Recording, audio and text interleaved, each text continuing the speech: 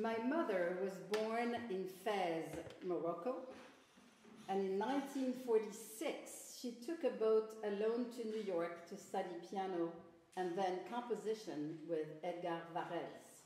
She was really an adventurer. 3 years later, she met my future father.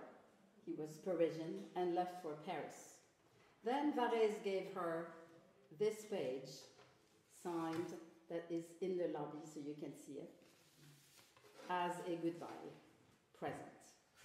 Dance City 21.5 was written in 1936 and revised in 1946. It's telling a very different story than the melancholic sweet flute that Debussy uses in Syrinx or Après-midi d'un faune.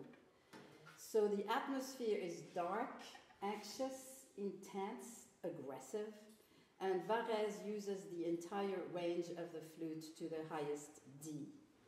Dynamics go from triple pianos to triple fortes, and we also use key clicks.